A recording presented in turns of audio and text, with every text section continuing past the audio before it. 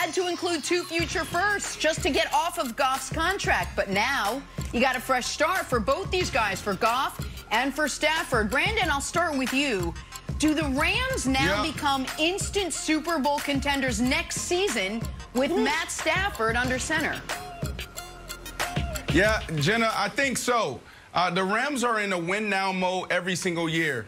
McVay has never had an opportunity to utilize the #1 pick since Goff. Goff, that was the last time they had a first-rounder. Yep. Now you move forward. The next time you'll be able to pick in a first-rounder as of now is in 2024. So that tells you their attitude and their approach. They have everything they need to get the job done. Matthew Stafford, I wouldn't call him elite because when you think about elite guys make everyone better and he just transform their organization. He didn't do that in Detroit, but he has elite skills. This dude is still legit. I talked to Kenny Galladay last night, and I said, man, can this dude still get it done? And he said, absolutely. This dude is still a monster. He can make all the throws, and he's relatable, and he's a great leader. You cannot, if you're the Rams, waste what you have on that defensive side. We hear it all the time. Defense wins championships, Nick, and you have 2 of the best that is doing it at a high level right now in the National Football League. So you can't waste those guys. Jalen Ramsey, Aaron Donald on that side. Go get Matthew Stafford. Great job. Now go get it done and make your run.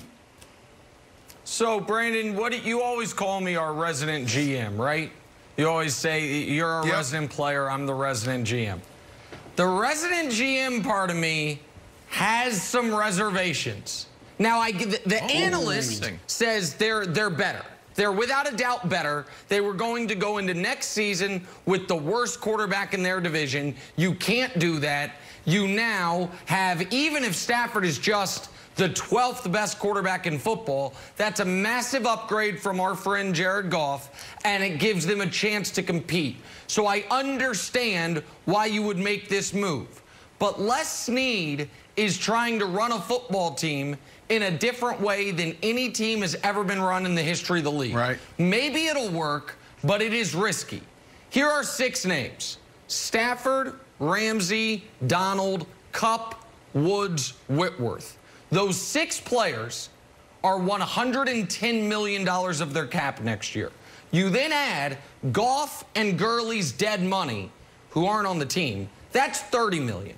So we're now at $140 million of a cap that's going to be about $180 for 6 guys. So you're going to have $40 million bucks for your other 45 players. That's tough. And it also leaves no margin for injury, and you can't recoup it with young talent in the draft because, as Brandon mentioned, they are going to go from Jared Goff in 2016 until 2024, 2 presidential terms, without a first-round pick. So it is a massive swing. I understand why they did it, because they thought they could not win with Goff, and Goff's contract was a disaster. But these swings catch up to you eventually, Wilds. He swung on Brandon Cooks, then ended up trading him away. You Todd Gurley, you pay him early, you cut him.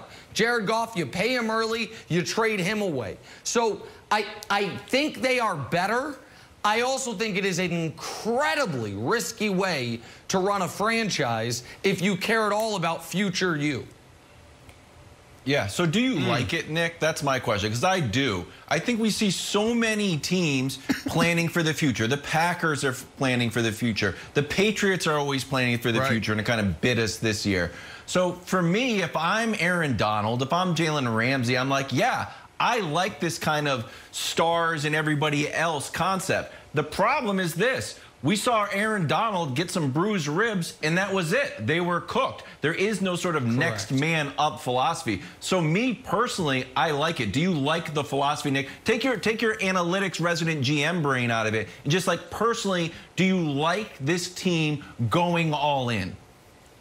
I prefer this method, Brandon, than the teams that always say we can't do anything, we're hamstrung, we can't, or we're up against the cap. I would prefer this extreme to the other extreme. But I do think there's an argument to be made that somewhere in the middle.